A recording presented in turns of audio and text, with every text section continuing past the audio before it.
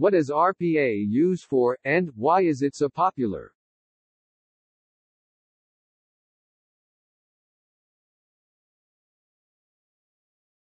RPA stands for Robotic Process Automation. RPA is the technology that allows anyone today to configure computer software, or a robot, to emulate and integrate the actions of a human interacting within digital systems to execute a business process.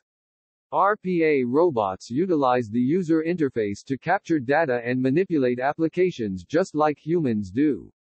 In other way, according to latest definition of RPA, robotic process automation is a practice of borrowing the machine learning and artificial intelligence skills and bringing them together to manage the high volume and to accomplish the repetitive and monotonous tasks that were heretofore the human assistants.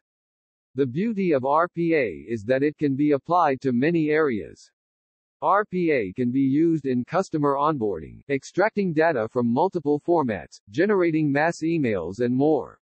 It can also help with lead nurturing, sales processes and CRM updates. RPA software is also versatile enough to help open internal tools, install software or schedule automated testing.